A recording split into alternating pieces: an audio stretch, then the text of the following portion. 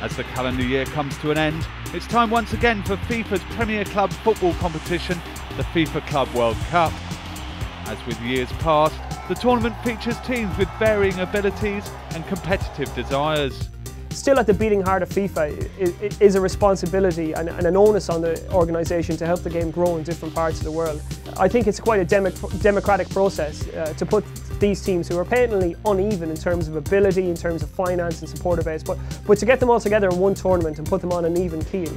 I do think that that's something to be lauded by FIFA. It's not something that they have to do, but it's something that they do.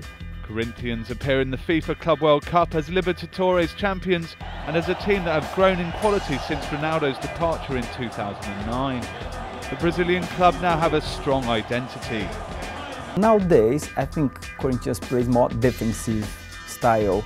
Chico is a defensive and he's a captain as well.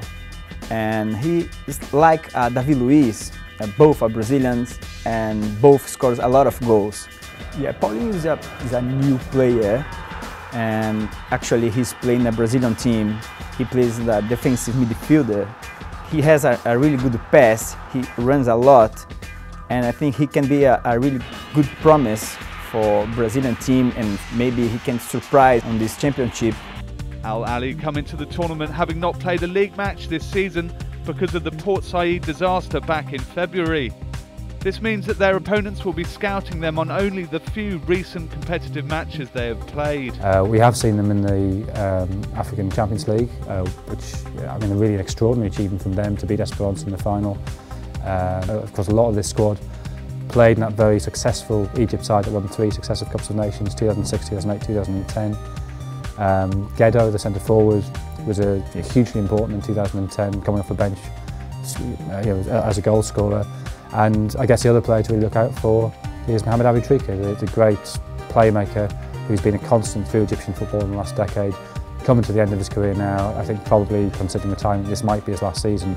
Current CONCACAF Champions League holders Monterrey of Mexico feature a veteran lineup with players who will welcome the spotlight of the world stage. They are a very talented team, a very experienced team. They have Humberto Suazo as their key, the main star. He's a Chilean striker, very good in the box, very good finishing abilities. One thing always to look out for in this competition is how seriously the South American representatives take this one. In South America it's regarded as a big prize, whereas in Europe, certainly in England, it has been regarded in the last few years as somewhat maybe of a distraction for the winning European team. So Corinthians, if they're on their game, they could cause a few surprises to Chelsea, but definitely the other teams will see Chelsea as the glamour team, as the team to beat. As with the build-up to previous FIFA Club World Cups, great interest lies in what to expect from the various teams. Because of all the problems in Egypt, they are a bit of an unknown quantity. I think what they do have is an absolute desire to do something for Egypt in a very difficult time, particularly given how involved Ahly's fans have been in all the demonstrations on Tahrir Square. I think that they really are playing with a force of this is not just about football, it's about something more. I won't surprise if Corinthians beat Chelsea, because Corinthians is a really strong team at the moment. I think it's the best team in Brazil at the moment, in South America, because they won a Libertadores. Talent-wise, Monterrey should be able to beat the Korean champions and face Chelsea and push Chelsea to the limit. Obviously, I think Chelsea is a better team, but Monterrey are not bad at all. The European champions Chelsea go into the Club World Cup with Rafa Benitez as manager, as opposed to Roberto Di Matteo, who led them to the title in May. Di Matteo's firing and the hire of Benitez has brought added attention to the English side. Perhaps the trip to Japan could be the getaway they need. Chelsea need a break from the Premier League at the moment. Their form has been poor, they haven't been scoring many goals. Rafa Benitez has gone in there under pressure and his team haven't really done the business for him on the pitch as yet.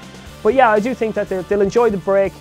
It'll take them out of the firestorm that's been brewing around them for the last year or so. You know, when you go all the way back to the trouble that engulfed them around the QPR game last year, all the way through this season, people have been really sniping for them. And yeah, I think they'll relish the opportunity to step out of the limelight for a few days.